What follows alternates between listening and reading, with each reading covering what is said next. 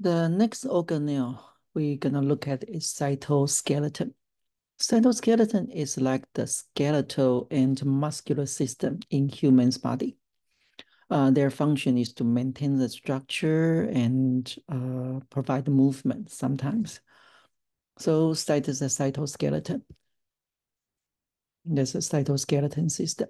And when we talk about muscles in AP1, when you learn the muscles, you find the muscles have those microfilaments.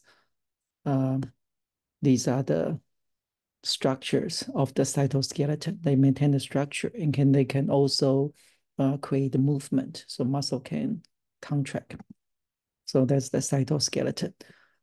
Inside, maintain the structure. Okay, next one is called microvilli.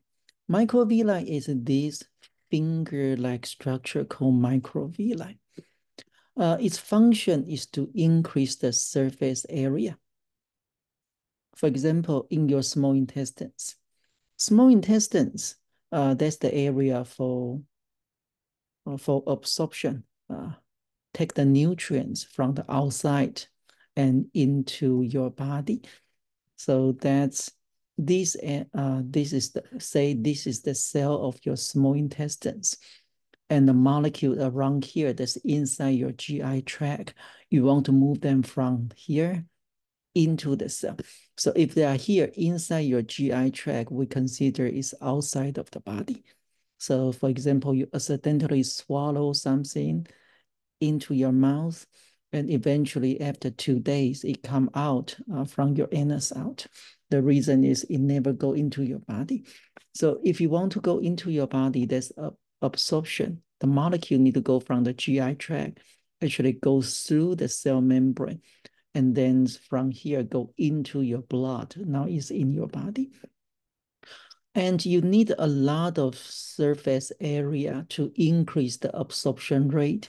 So the easiest way to increase the surface area is to create a lot of finger-like structure called microvilli. So microvilli, you have a lot of them in your small intestines and also large intestines. Their function is to increase the surface area. So these structures called the microvilli, they can significantly increase the surface area of your small intestines. When we look at the total surface area of your small intestines is 7 meters long.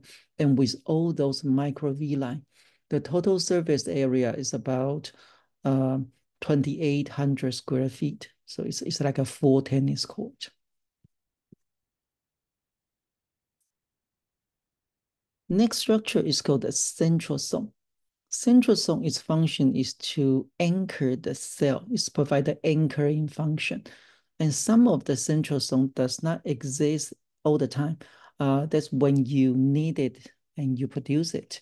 So this is the example during the cell mitosis. Mitosis is when the cells, their DNA, after they duplicate DNA, the DNA will separate and eventually create 2 new nucleus, the cell division. And in these 2 ends, you find these are the centrosome. They provide the anchoring. And then you have the microfilaments, those cytoskeletal systems, gonna attach each one chromosomes, and they're gonna pull them to 2 parts. So those centrosome, they provide the anchoring function during mitosis. So there's a picture show you the mitosis. When the mitosis happens, those chromatin condense, become the chromosome. And the chromosome, you find that the 2 centrosome start to appear. Those 2 green ones, they are centrosome in 2 ends. And now they start to divide. They pull those chromosomes to 2 ends. And eventually you have 2 new nucleus. So we have another lecture specific talk about the mitosis. We will talk about each phase, depends on what events happen. We have the prophase, metaphase, anaphase, and telophase. So this happens in mitosis. That's a cell division. And between mitosis, that's the interphase. That's when the cell do his own job. So centrosome provide the anchoring function. Okay, the next structure called cilia, the next organelle called the cilia. Cilia, they look exactly like microvilli. So under the microscope, cilia and microvilli, actually they look the same. So what's the difference? The difference is cilia move.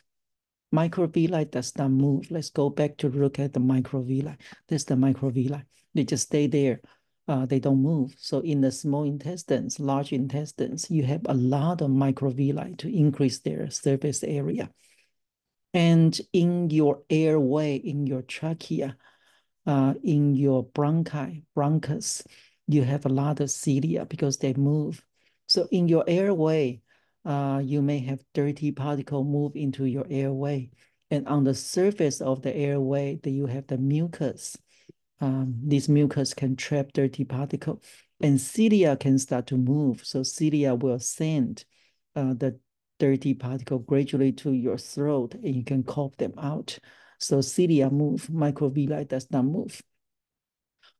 Another place you can find the cilia is in the female's body, those fallopian tube. You also have cilia because the egg, when the ovulation happens, egg is ovulated.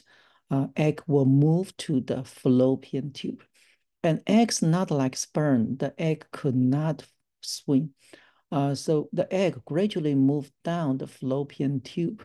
The reason is due to those cilia. So inside the fallopian tube, you also have cilia. They can gradually send the egg, gradually go down in this way. And the sperm come from this direction. So fertilization happens inside the fallopian tube. And the fertilized egg will gradually be moved down because of cilia. So cilia, you find them in two places. One is in the fallopian tube. The second is in your airway. So in your airway, your bronchus, your trachea, you have the cilia. You can gradually move those dirty particles out.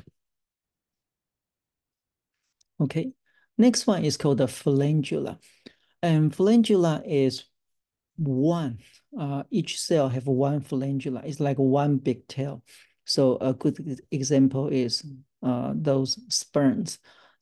Each sperm have a phalangula. Phalangula, the singular. Phalangula is plural. So sperm is the very unique cells. The nucleus is the head, and this is the cytosol. This is cell body, and this whole big tail is phalangula.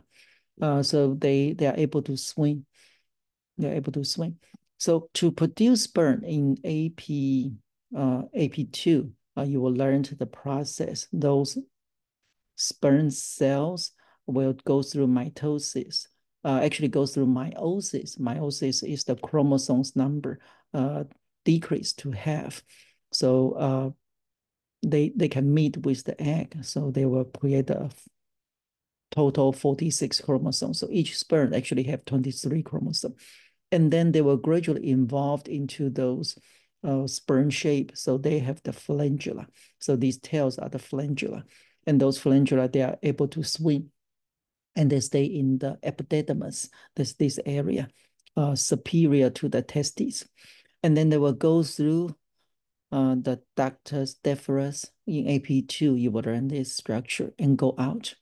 And when they go out, okay, they have to swim through all this through the whole uterus and eventually go to the fallopian tube because the egg is inside the fallopian tube. After ovulation, the egg comes from the ovary and goes through the fallopian tube and go to here.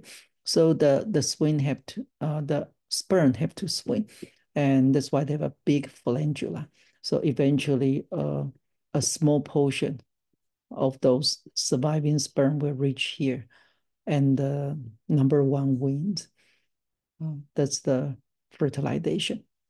So phalangula is a structure of the sperm. Okay, the last one is the ribosome. So we talk about ribosome when we talk about the rough ER. Rough ER is rough because they have ribosome. So ribosome its function is for translation because it provides the space for the translation to happen. That's from the mRNA to amino acid sequence, or sometimes people say protein, but technically it's an 1D amino acid sequence. It's not a protein yet because those amino acids need to be transported to the Golgi apparatus, keep being modified to have its 3D function. Then we call it a protein. So ribosome help translation. And part of ribosome is rRNA. So part of this ribosome have two units, like two magnets, they're gonna glue together. And when you have an mRNA comes, the string, like you see this string is mRNA, they come from the nucleus. So transcription, that's from the DNA to mRNA. It happens inside the nucleus, and the mRNA will go through the nucleus pore. When it go outside the nucleus pore, there's the rough ER, and rough ER has a lot of ribosome.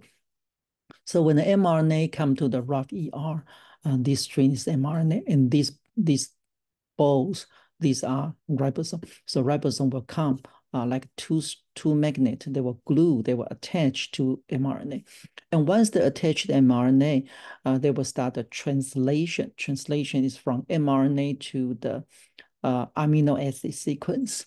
So these ribosomes, they will help the translation to happen. And that's their function, produce protein, or we say polypeptides. They are not protein yet. Okay, let's stop here.